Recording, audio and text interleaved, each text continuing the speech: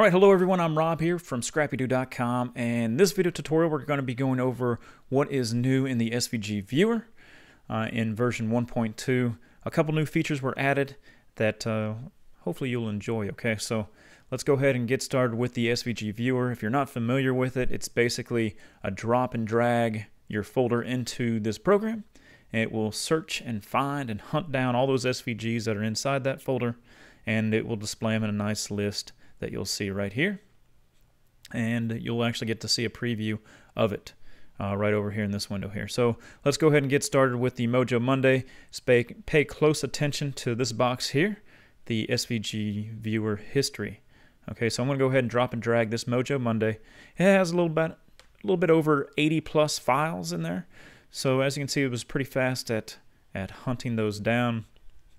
And like I said, this little SVG Viewer History just added a line right here, and it has like a timestamp. So let's go ahead and add this folder here called Split Letters. So when I do that, we'll have a nice little preview of the letters. Okay, so now back to this history. Nothing's changed with as far as loading. Okay, so say I want to go back to the Mojo Monday, I just hit load selected and it goes back. Now, these timestamps really don't mean anything to me.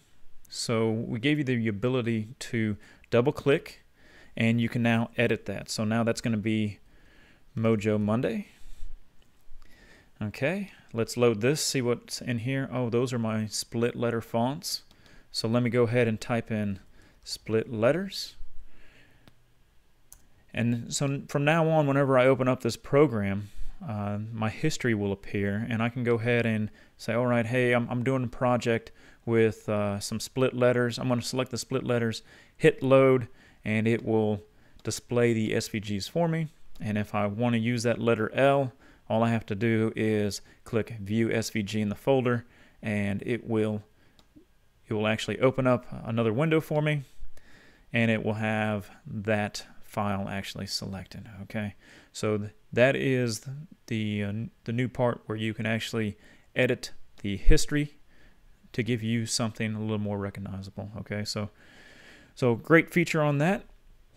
We also have the Create HTML Thumbnail, a little preview. So if I go ahead and say I'm doing the split letters, and it will basically go through whatever is currently in this list, and it will create an HTML export of the thumbnail. Okay, so let's go ahead and check that out. I'm going to go ahead and hit Create Thumbnail, and it's going to ask me where would I like to save that, and why would I want to use this? Well, let's take a look at this. I'm going to go ahead and go to my desktop. I'm going to go to the folder that has the split letters in it, and I'm going to go ahead and put it right inside there. Okay, so let me go ahead and do that,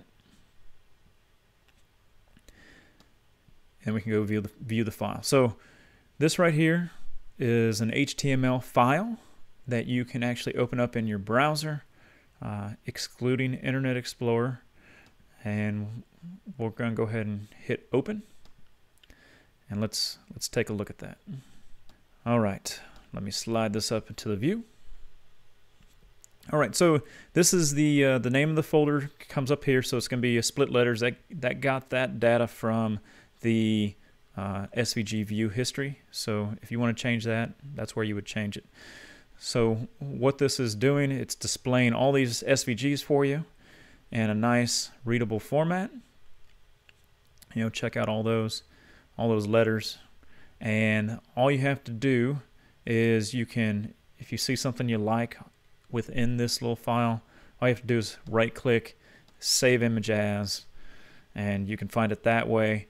Or you can say, okay, hey, I know this thing right here is the SVG. Let me go into my SVG Viewer here and find that E. Okay, so you're like, all right, is that the E? All right, that's not the E. Let me go to the next E. But it's much simpler just to use this HTML preview and save image as. Now you may see something like this with the SVG library. However, This is local to your drive. You know, you cannot upload this to a website. It will not display these properly because for these images, it is using the file folder system that is on your computer for viewing. Okay, so you won't be able to use the Dropbox method that you seen in the other video with SVG Library, but you'll still be able to use it on the same computer that you have been using. Okay, so pretty cool feature. Very excited about that. Check it out. In order to get updates with SVG Viewer, just make sure you click the check for updates little magic wand here.